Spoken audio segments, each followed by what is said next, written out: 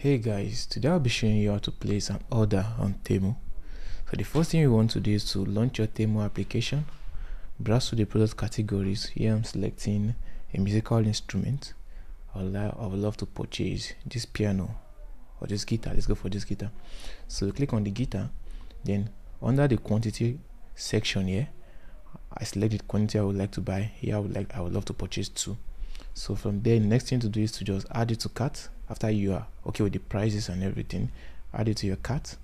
Once you are done here, select everything you want, select the colors, select your product based on how you want it, select the color and all, then add it to your cart. Once you are done, you could easily go to your cart here, or you could go back to the home screen and click on the cart option down here.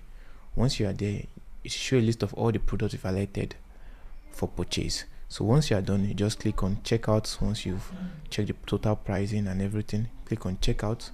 Now you would have to set up your payment details and also your shipping address, which I've already set up my shipping address here.